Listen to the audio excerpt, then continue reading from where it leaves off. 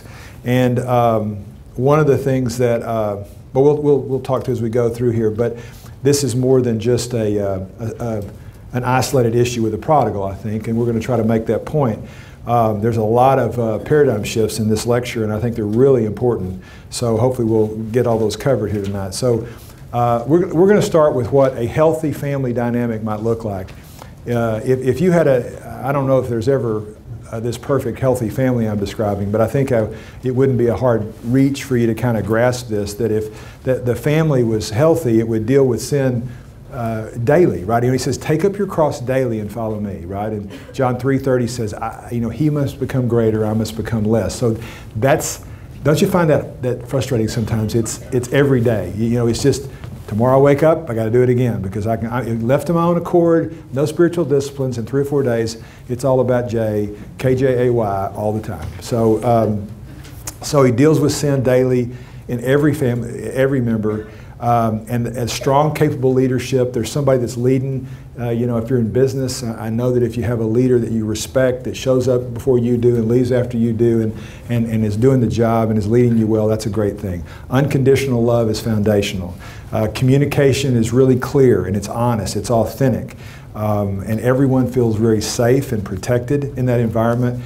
And it's a really well-defined structure. There's boundaries, and you know who you are, and you know who I am, and it's true in the parents and the children. That would be a really healthy paradigm. And if it was a Christian paradigm, it would deal with sin daily in every family member. And the leaders, the parents, would follow God and lead and model that. God's word would be the rule book. It would be unchanging. If there's I would say something that I don't have the time in the lecture to make every one of these analogies apply to every single one of you, but I want to I think it's been on my heart lately that when I say leaders, parents, it would be in an ideal situation. There's single moms here, there's spouses that are spinning out of control, but in an ideal family, the husband would lead well, he would follow God, and he would love his wife as Christ loved the church. And she would be happy to be submissive to that. That's what it would look like. But there's a lot of things that are prodigal. We started as a prodigal for kids, right? And that's what most of us are. But we've expanded, and the word's got out, and we've got a lot of spouses. We've got parents or prodigals. So all I would do is encourage you is we're trying to sort through that out and meet with some of the spouses and in those groups and try to sort out how we can be better at that. But all I can say right now is forgive us if we don't do it exactly. But if you don't see those correlations, that's what closed group's about. How does this apply to me in my situation? He talked about this, but how do I forgive my husband? But yet I can't. What kind of boundaries can I set? It looks a little different in those situations. So let's process that together and try to work through that. I know many people that have come through here as spouses, and the principles they've left here, and they said it's really made a difference. So I hope that's true, but just know that we're always trying to figure out how to build a better mousetrap. So open communication, don't be frustrated. Let's talk through it in closed group. So anyway, in a healthy family dynamics, God's word is the rule book, and it's unchanging. And here's a really important paradigm. In a healthy family, prodigal, your identity is in Christ. And we had somebody in leaders group talk about how his paradigm shift was when he realized that his identity were in other things. And when he began to realize that if he just had his identity in Christ, that was a really huge paradigm shift for him. And I said, perfect timing, because that's what we're going to talk about tonight. It's a really important part about a healthy family.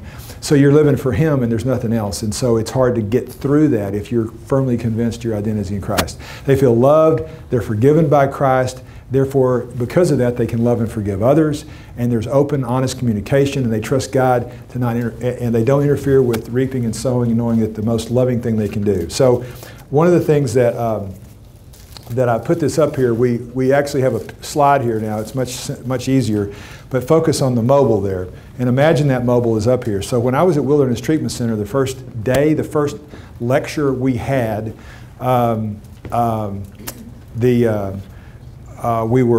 we went into a room and a guy had a mobile up there, and it was just totally stationary, just like that was. And so he said, he picked out one of the hanging objects, and he said, so this is your prodigal and this is your family, and it's stable and whatever. But look what happens when your prodigal starts spinning out of control. And he hit that one little mobile, and everything just started spinning. And he said, that's your family, right? That's what happens, everybody. It can affect the grandparents and the parents and everybody that's affected. And I just started thinking about that. It wasn't till I got well into it that I began to think back on that mobile, and I began to see it play out in my family. But when that happens and things are spinning out of control, imagine if you're in that mobile, you've got to start, you've got to start trying to change shapes and balance to get things to get back into position. And so what happens when your prodigal spins out of control, you actually take on new roles. There's a whole different force in the universe, and you're trying to fix it, and you can get into problems when you start trying to get new roles so that you can relieve the pain, stop the spinning, restore the balance, keep everything together, maybe even take the tension away from the one who caused it. So as we take on these new roles, let's look at some of these roles that there are. First of all, there's the addict. And everyone knows who that is. It could be, when I say addict, it could substitute prodigal. Anyone who's not walking with God. It could be addiction to crystal meth and heroin or pornography or same-sex attraction or themselves or people-pleasing or whatever it is, rebellion, narcissism. It could be any of those things. And some of them are more noticeable than others, but anybody that's not walking with God can be an addict. But if you are an addict, alcoholic, whatever it is, the addict is the center of the family attention. They're the ones that got the mobile spinning. And that addict is the key to addiction recovery, right? But here's the important paradigm shift. You ready? All caps. The condition of the addict is not the most important element in family recovery and family health. I don't know of any newcomer that's walked into here, I mean maybe, but I don't think many newcomers that walk into here and don't think that if they could just get their addict under control, their family would be great and life would be good. And so we're going to try to make that point as we go through tonight. But getting that addict back in control is not it's helpful. We're for it, totally for it, but it's not the most important thing in getting your family recovered and healthy. So another role is the hero. Okay, so the hero could be a sibling, could be somebody in the family, tries to be perfect in order not to cause any more problems with the family. It's often a perfectionist, often present things in an unrealistically positive light, but underlying there's fear and there's guilt and there's shame. This was my daughter. She's been up here on stage a couple of times, but with new babies and a new job, and it's just hard to get her back up here. But I'll tell you what she said, is that, I'll tell you what happened, is that we were, you're going through, right, and the fire is over here in the corner, right, and there's some other things going on, and Jenny kept saying to me something's wrong with Molly, and I said, not Molly, I mean, Molly is she's my self-starter. She makes better grades than I ever did. She's the leader of cross country. She's captain of this and mother to all the girls, and there's nothing wrong with Molly. That's the last thing I need. Jenny, you've gone off the deep end again. And so she began to tell me that over the years, and I just, like most of us, right, that are enablers or we're struggling, we just don't need one more problem when we come home. I just never really, it never sunk in. So one day in high school, Jenny said it again, and for some reason, I said, Molly, tell me what's going on. What's Mom talking about? And she said, Dad, I don't understand it. She said, my circumstances are no different, but I just feel sometimes there's this darkness and there's like a cloud that comes over me and I can't explain it, but there's no circumstances that are different, but I feel, it just feels dark and I feel sad. And when I just went, okay, all right, we're going to the psychologist. And so we sent her to 2 sessions to the psychologist, right? And it's before Prodigal, long before Prodigal. And we went there, and you know what her problem was? She'd never mentioned it to me one time. It was Hunter, right? It was Hunter. Never mentioned it. And her issue was, see, Hunter was biracial and didn't look like her, and they were in the same grade. So, but she knew what he was pulling. She knew all of that. So her dilemma was, if she told us, she saw the pain. If she didn't tell us, she felt the guilt. And she just struggled with that the whole time, right? It was just, And I never saw it. I mean, never had a clue. I just was shocked, right? And I think it's the same kind of thing that my son struggles with now with regard to he's never had a problem with his biraciality and being the only black kid in a white school or being adopted. It's never no problems. We got nothing. It's good. It's all good. Thumbs up. So I don't know what it is, but that's my guess. But the point is that I tell that story for everybody out there that might be me, and there might be somebody else that you got to sit down and go, "Are you okay?" I mean, it's okay if you're not.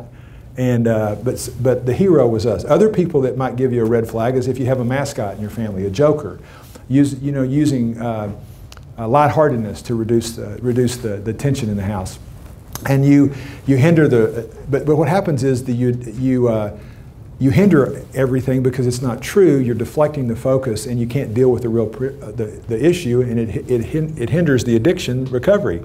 And the underlying feelings again are shame, anger, want us to go away. Let's not talk about it. There's a lost child that withdraws and becomes quiet. It just comes in the room, goes upstairs, locks the door, and it avoids the issue altogether. And they just begin to give up anything they need because they'd rather just check out. And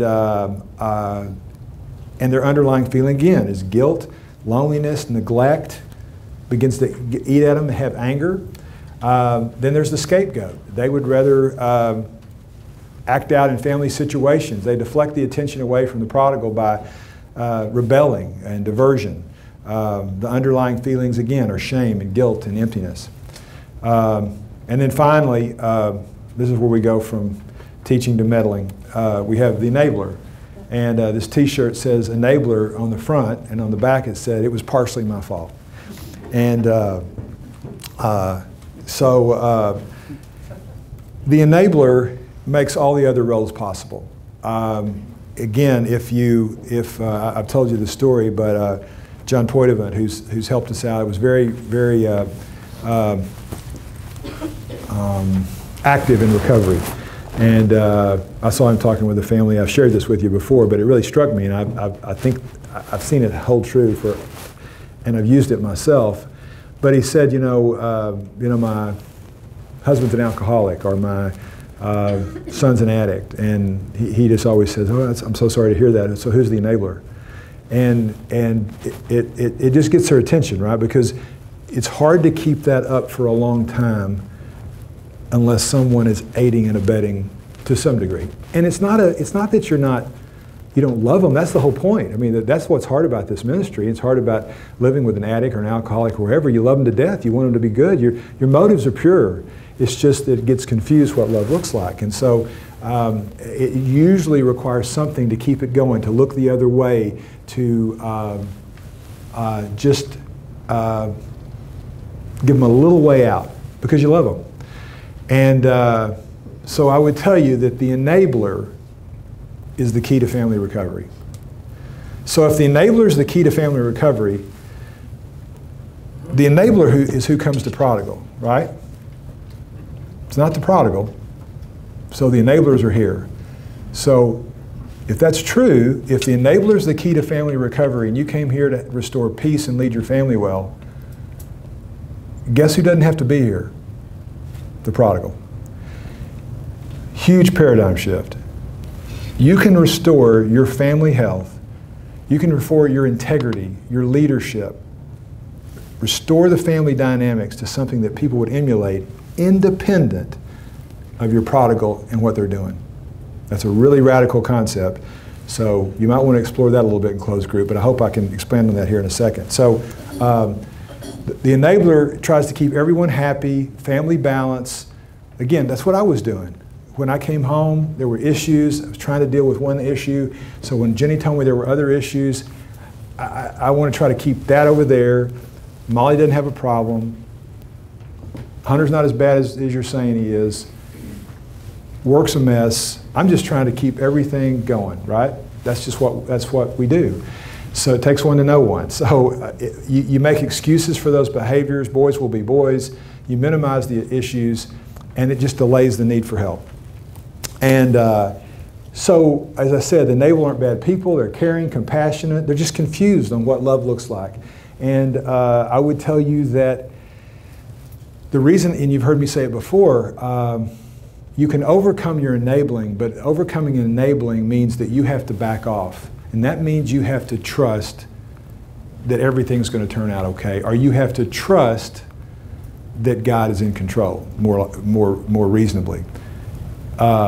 You can trust that everything's going to turn out, but I think that takes greater faith without knowing God than the latter, trusting that God is good, He's enough, He loves you. So that's why anybody that comes in here as a newcomer that is not a believer, doesn't believe in Jesus Christ and doesn't, I mean, we love you. I was that way for 30 years. I mean, no judgment here.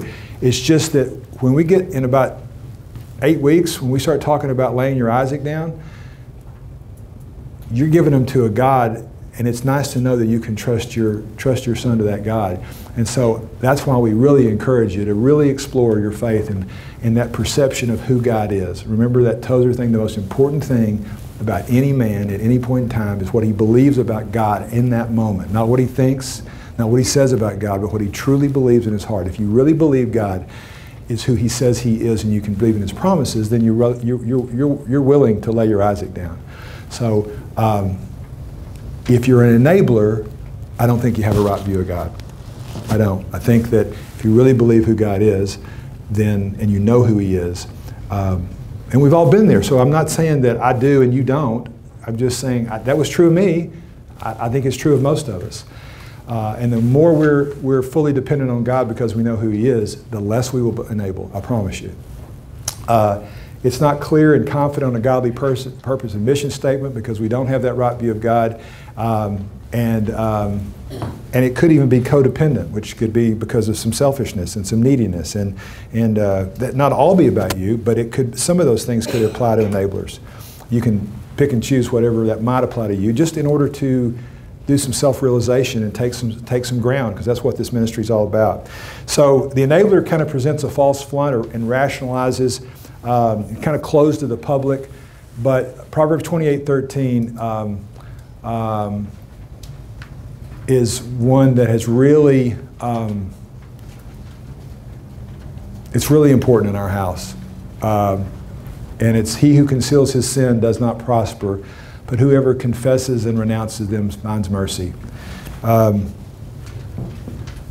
the last 12 or 13 years, I have a paradigm shift. I don't believe the addiction. I don't believe slipping up in addiction is as heinous as lying. I just read a book called Fearless about a SEAL named Adam Brown. It's really, that book's been sitting on my shelf for 2 years. And Jenny gave it to me to read, and I read it in Hawaii. And it was perfect timing because it contrasted the situation that he went through with what we're experiencing now just a little bit. And the point is that this was a kid that never lied about his addiction. He told his wife, if I don't show up at home, took her in the car and said, if I don't show up at home, I'm going to be in one of these 4 houses. Crack cocaine was his deal. I'm going to be in one of these 4 houses. Come get me. I don't want to be there, but sometimes, he kept saying, his word was, sometimes it's just calling my name. And when I hear it calling my name, he would tell his wife about it. And then sometimes when he didn't tell her, he just wouldn't show up. And she went and grabbed him. But he never lied about it. And when he picked her up, he was remorseful. He was repentant. I don't know why I do it. And slowly but surely, he never lied about it. And he went on to be in Navy. It is an amazing book. It's called Fearless by Eric Blem. It's about a true story about Adam Brown. And he finally got out of it. He became a hero, American hero, and he eventually beat his addiction. But it's almost impossible to gain ground if you're never truthful about it. I could tolerate it if you said, hey, I fell, and if I get wrong, come get me here. I don't want to do it. And I never catch him lying. Well, that's just sin. That's what I do on a all too regular basis, right? But I hope that I renounce it. I don't conceal it. I confess it, and I find mercy so I can go on and I can have a relationship with God. Sin separates me from God. And I know it separates our prodigals from God. So I just preach that to our prodigals and to my prodigals and your prodigals and myself. And Plans fail for lack of counsel, but with many advisors they succeed.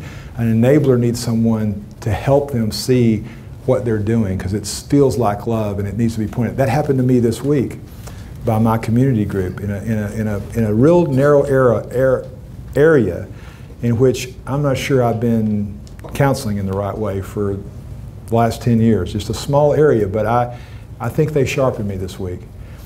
And it was fixed. They're fixed on controlling the issues, and the other role players and the underlying feelings are really, for the enabler, is inadequacy, fear, helplessness, loss of control. If I can't keep this together, I don't know what it's going to look like. The enabler's motives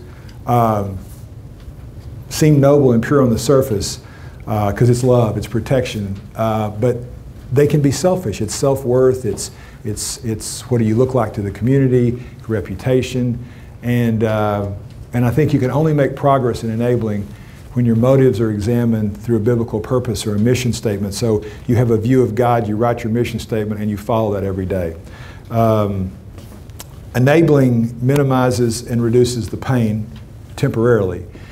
It increases the pain. Enabling minimizes and reduces the pain. Eliminating enabling increases pain for the prodigal. And we don't want to hurt our kids, but we've done everything else, and sometimes pain to our spouses, pain to our kids, letting them suffer the consequences of their actions are the most loving thing we can do, as you hear over and over again. Prodigals are human. No humans like pain, and pain's the fastest way to alter behavior. We talked about that last week, those feedback loops.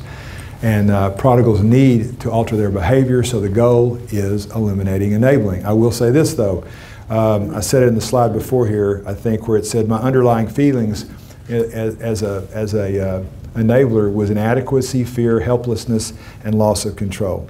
And when I meet people in this situation, are like my good buddy who called me the other day and visited him 2 weeks ago in Little Rock because he's a fantastic surgeon. I was watching him do surgery, and he calls me last week, and he's having 7-vessel bypass, right? And I take advantage of those opportunities and say, I love you, I'm going to pray for you. But man, I tell you, I know you're going to sound this crazy, but I think it's so awesome. And what a blessing a man has when he realizes he's inadequate. Most people in this room, we juggle balls, we control our jobs, we're good at it, we know how to do all that stuff. And when I got to the point, and I couldn't, with my brother's death and my son's addiction, I was out of control. And at that point, you have to stop and you have to figure out what is truth. If you don't, you can fool yourself and just keep going, right? You just keep going, you keep juggling that ball, and you hope that it's not sudden death. You praise God because it's just chest pain, and you get to have 7 jumps and start over again, right? 7 bypasses, and you get to go again. So this helped me realize I was not in control, and I really had to double down on what truth is. That's a good thing. I wouldn't wish it on anybody, but if you're here, don't lose that opportunity. So if you look for family roles in addiction and codependency, the information and help must be sought for the whole family. Don't miss that. This is a whole family issue. Don't assume that even the most bulletproof of your family members is worth a discussion to make sure. And it turns out that it's prodigal idol worship is what the issue is that the prodigal is worshiping their addiction. They love you. It seems so, your husband loves you.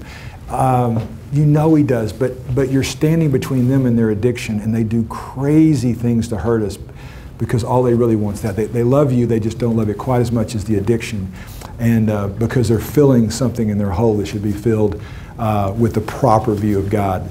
The enabler worships pride, and reputation need to have value, but as parents or as spouses, it's hard to know that we could worship to the point that we love our prodigal, or our husbands, or our wives more than God. And anything we put above God is an idol, and it's unhealthy. So, and there are other role players that have idol worship. So an unhealthy prodigal family looks like this. The prodigal chaos is felt to be the most important focus on the family. And newcomers don't feel guilty about that. We all felt that way. And just that's probably what you feel like tonight, is that if I just got to get this chaos squared away, Most of the calls we get to the church, and most of the people, newcomers, or a lot of people newcomers, either come to the end of their rope, or their kid's coming home from Arkansas next week and they got to make a decision, or they're getting out of prison next week and they got to make a decision. And that's the most important thing, and if they can get that solved, then they're on the right road. But the prodigal issue is not the cause of family problems. It only exposed the pathology or dysfunction. You hear that? The prodigal issue only exposes what the real family problem is. And that family problem is usually caused by denial, poor leadership, lack of following God, not realizing they've drawn a circle around themselves. They've got boundaries, they've got consequences, they've got rules, they enforce them. If a prodigal spins out of control and you have all that in place, then you're okay. But if the prodigal spins out of phase, if someone in your cancer family gets sick and it spins out of control, that's not the problem. It just uncovered the problem that existed in that family. A lack of following God, a lack of total trust in God. And we're all guilty of that. So when that happens, you blame, you cover up, you make open, honest discussion is minimal to absent. So when a healthy family comes in, you have a proper view of God. And that proper view of God directs a mission statement while you get up every day to glorify God in all that you do.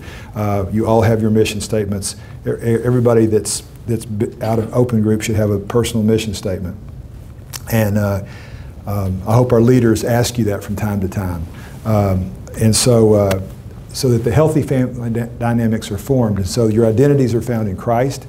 That's what Hugh was saying in leaders group back there. He said, you know, when I found that my identity was in Christ and that's it, I didn't have to worry about what the neighbors thought or what my prodigal thought or what anybody thought.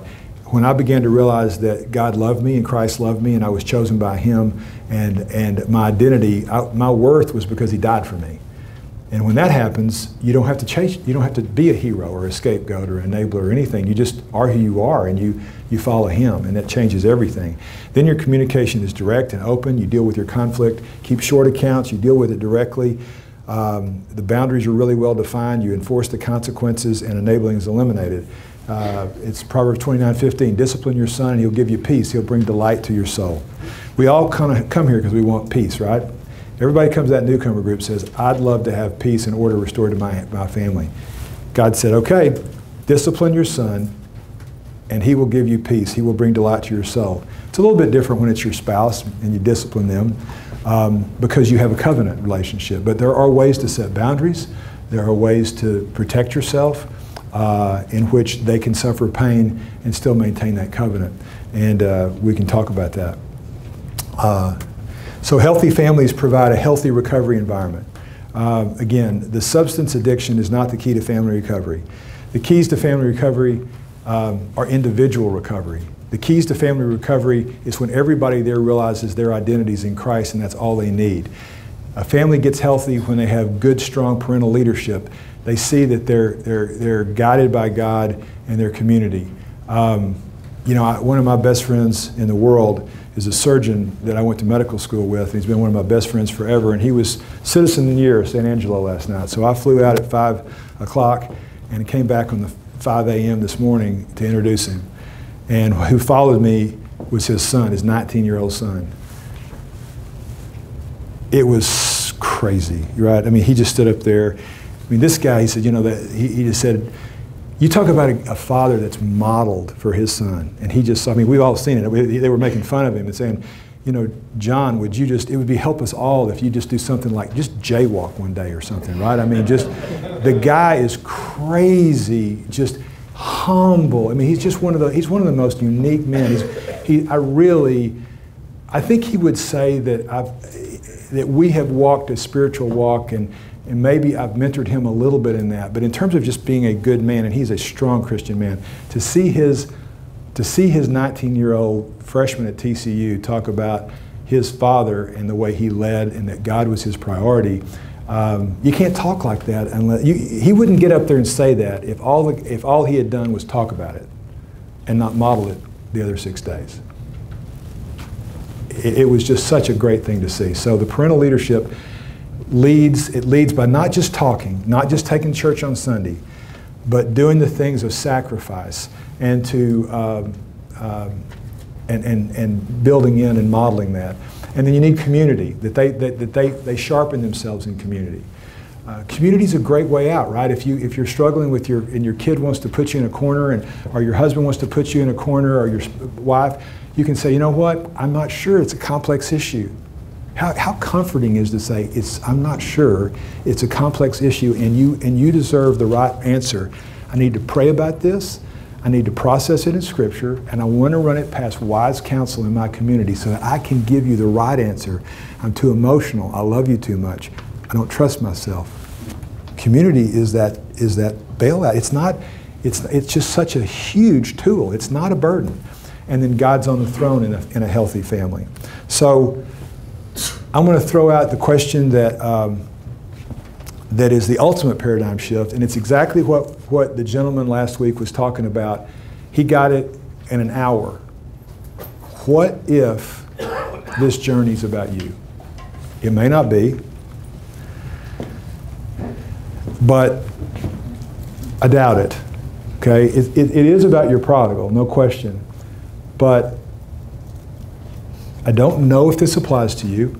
You may be the perfect Christian and you may be leading your family well, and if you are, I mean, there are people out there like that, and me. But what if God just said, hey, man, Jay, what he said to me was, looking back on it, was, you know, you're not a bad guy.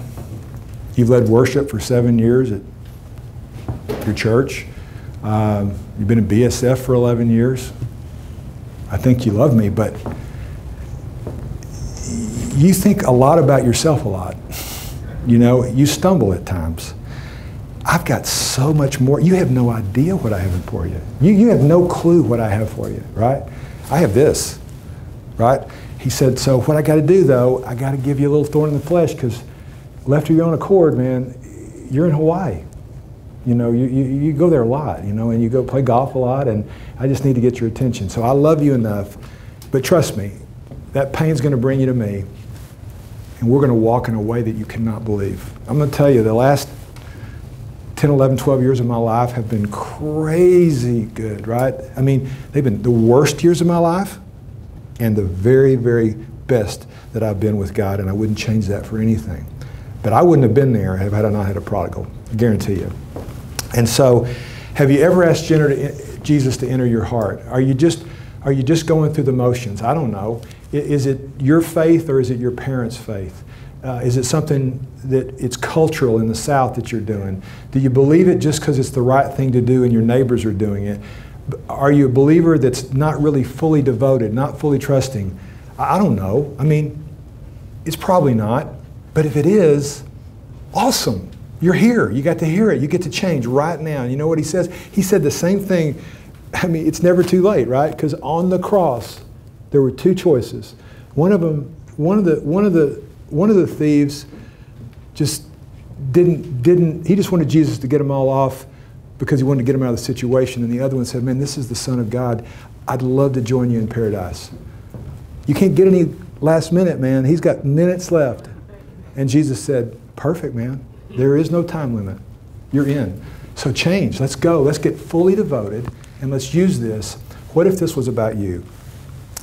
That's our prodigal ministry goal. Jonathan McCluda, one of our pastors here, says life's a journey to discover what's important. And I think that if you could figure out what's important and that it might be about you and a fully devoted follower of Christ, is the world says, I like so-and-so. They're a Christian who's not so over the top. Let me just tell you, if you understand what Christ did and he died for us, and you know what Christ wants of us? He asked one thing, everything. He gave everything to us. He's about love. He's a fork in the road. He asked the rich young ruler to go and sell it all, right? And when he walked away, he was sad. But that was what was getting between him and God. He wants it all. And the rich young ruler, right? Do we know this? What if he had given that all up? I guarantee you in 5 years he'd have gone, holy cow, what an amazing life. What an amazing life. So We want you to leave here with a personal testimony that you believe in Jesus Christ with all your heart. We want this pain to drive you to that. We want you to have a view of God that has a mission statement that says, you're going to bring Him glory every single day. When you step foot out of bed every morning, you know why you're getting out of bed, and it's for Him. If it's for Him, then the circumstances don't matter, because you get to magnify Him even greater when the world comes and attacks you every single day. But if it's about you, that day's not a good one. But if it's about Him, it's a huge opportunity to stand above the crowd.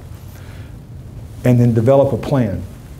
Develop a plan going forward for your prodigal, for yourself, to lead your family.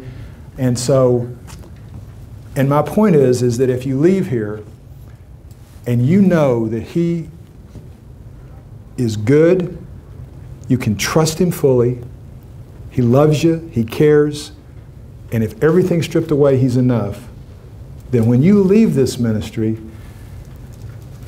there's not anything that can harm you, because you have that truth. And so when the cancer comes, when your last days come, when your prodigal spins out of control again, when the troubles that we're promised happen, you're prepared and you bring Him glory, and the world says, I want what you have. And when you get there, unbelievable rejoicing in heaven when you meet Him face to face and He says, well done. So 1 Peter 3:15 says, but in your heart set apart Christ as Lord. Always be prepared to give an answer for everyone who asks, why do you act the way you do? How can you be so hopeful in your situation? So the only reason is the memory verse for the week. We don't lose heart, though outwardly we're wasting away, yet inwardly we're being renewed day by day. For our light and momentary troubles are achieving for us an eternal glory that far outweighs them all. So we fix our eyes not on what is seen, but what is unseen. For what is seen is temporary, but what is unseen is eternal. Dear Lord, I just thank You for those words and how encouraging they are. It doesn't, it just almost seems offensive to us at times when You say these troubles are light and momentary. Forgive us because we put ourselves on the throne and think that this is these 70 to 80 to 90 years compare with millions and billions and trillions, and still there's an eternity past that to spend with You, to do whatever it is in heaven that is going to be beyond our wildest dreams. Help us to serve You. Thank You for dying for us. Thank You for giving us Your all. Help us to not be offended, because You want to give us freedom and You want our all. Lord, help us to change these paradigms. Help us to do the first thing, and that's lead ourselves well tonight. In Christ's name we pray, amen.